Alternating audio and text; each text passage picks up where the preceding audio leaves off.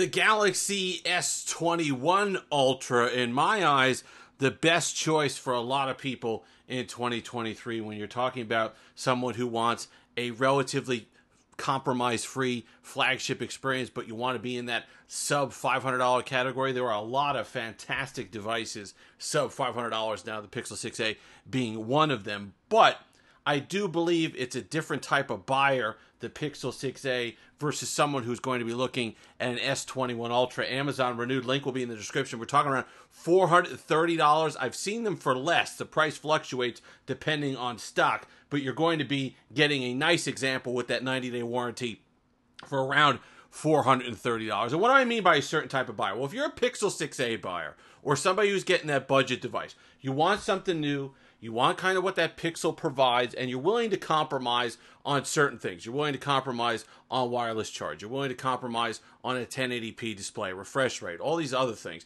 in order to pick up that software support and the other Pixel extras that you get with it. But if you're somebody who's not a Pixel person, you're an Android person through and through, you've loved Samsung for however long now, and you really don't need an S Pen, then the S21 Ultra is the sweet spot of features and performance. So let's talk about what you get there. Number one is the display. You're going to get full 120 hertz. You're going to get that quad HD display, and it is gorgeous. And if anything, I like this display better than I like the display on the S22 Ultra, which is better than the display on the S23 Ultra. Personal preference, okay? If you like the punchier displays, if you like that deep color saturation, then the S21 Ultra gave it to you. In fact, I didn't even realize how far we've strayed from this until I saw it again, having come from the S22 Ultra into the S23 and noticing, well, there's some, kind of tone back on the saturation there. And I went back to this and said, wow, it's a major change. And you'll notice it right away.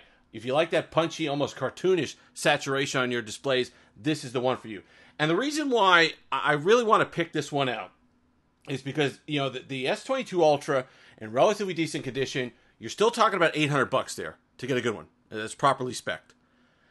If you don't need the S Pen, if you don't care about the design, this is a fantastic design, by the way. It's a shame to me that the really awesome Samsung designs didn't get a second go of it. The S10 Plus didn't get a second go when that was a fantastic design.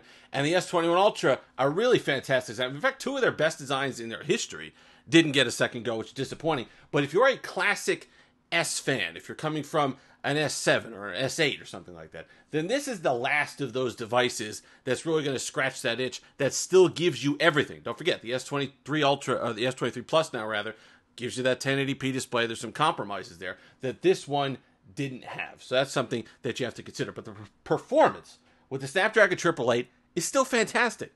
And when you pair that with how rock solid OneUI 5.1 is, you're really in for something special. And when I've been using the S23 Ultra a lot. It's been my daily driver. It's been in my pocket along with a bunch of other devices. It's a busy time of year. But it's been in my pocket so I could tell you. And I didn't want to do a full comparison of these two, but the performance is there. You're not going to notice any sort of huge downgrade in terms of how fast something like Twitter runs. You're getting all the optimizations of OneUI 5.1. You're getting all the benefits of it, all the features, but you're doing it in a package that costs you $430. Not only that, you're getting, let's say, budget phones. For the most part, if you look at Moto or Nokia, you're lucky to get, 1 or 2 years of support. You're guaranteed at least 2 more upgrades, major upgrades of Android, if you pick up an S21 Ultra today. Not only that, you get the extra year of support after it, so you're not exactly shut out of security updates. You got a lot of life left in this for not a lot of money. And you pick up the build quality, you pick up things like wireless charge, reverse wireless charge, wireless decks that people go nuts about. Those are all things that you could get that would normally be reserved for a flagship level device that you're paying $1,000 plus for, but you get to pick it up and take advantage of all that for that less money. Battery life's the big hit, really. I mean, the Snapdragon 888 was not power efficient. It heats up. That's why it makes me laugh when I go back to these older devices and people were telling me, especially with the Pixel 7 Pro, my other device, my Samsung never heated up. Well, they're easy with that. Okay. Yeah, they did. You didn't feel it because it heats up back here instead of on the band like the Pixel 7 Pro does. But it heats up. The Snapdragon 888 was horribly ill-optimized. It's just bad. But you get the performance, You're looking 5.5 hours of screen on time. That's the most. That's going to be fine for a lot of people. You charge it during the day. You just understand that that's a limitation that you're going to have to deal with going into something like this. Camera will throw up a shot. Still pretty good. You know, you're getting the periscope zoom. You're getting the other lenses that you have there. Still perfectly nice. It's still going to be a sharp image. Don't forget, the computer optimizations and the computational photography comes with the software.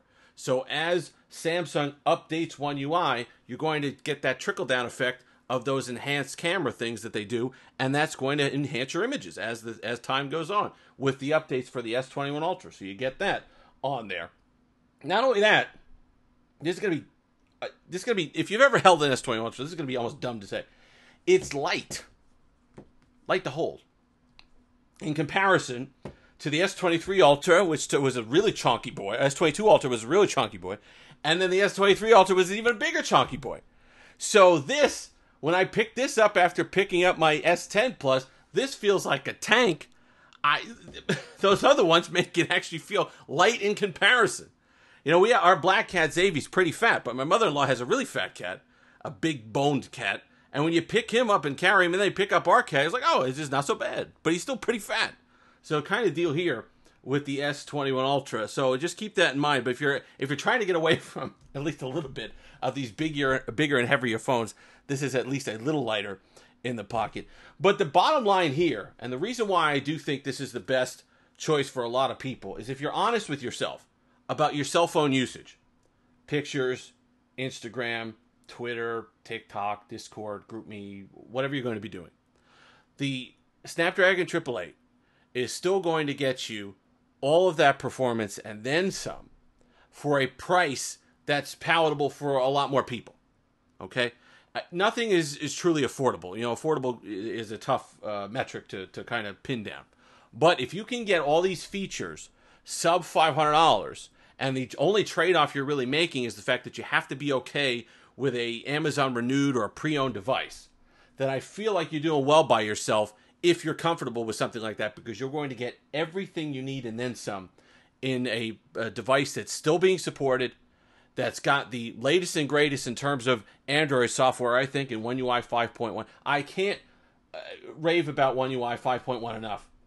And if you can get into that ecosystem at a flagship level for a sub $500 price, I think that's absolutely a win, especially if you don't need an S Pen. There's no reason, in my mind, to pay that premium to go up to an S22 Ultra, even renewed, at $800, $850, when you can get a heck of a large percentage of that performance. And in some cases, people are going to like this design better. You're not going to notice any drop-off, and you're going to save yourself $400. So this starts to make a lot of sense, and I think for most people, this is definitely the choice for 2023. If you're looking at a device sub $500, I think you could do a heck of a lot worse than the S21 Ultra. If you've made it this far, like, comment, subscribe, all that fun stuff. Until next time, have that Steve-licious day.